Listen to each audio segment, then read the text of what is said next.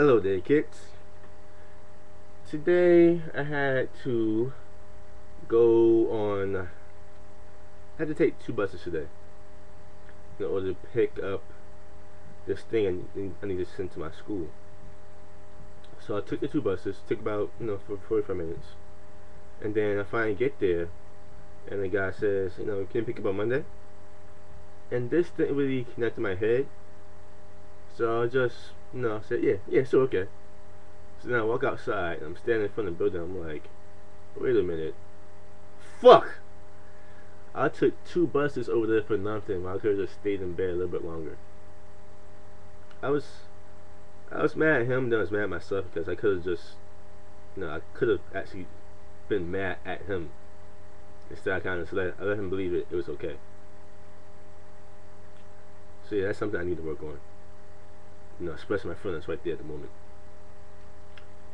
But I was a little upset, coming back, and the two buses coming back. But I came back home and I saw, excuse me, I saw a picture in my mailbox just by itself, and this is the picture. See the little guy right there? Yeah, the little guy right there. No, yeah, right there. That's me. See, yeah, that's me. Check out that fine sweater right there. Yeah, boy. I have no idea who that light-skinned chick is next to me.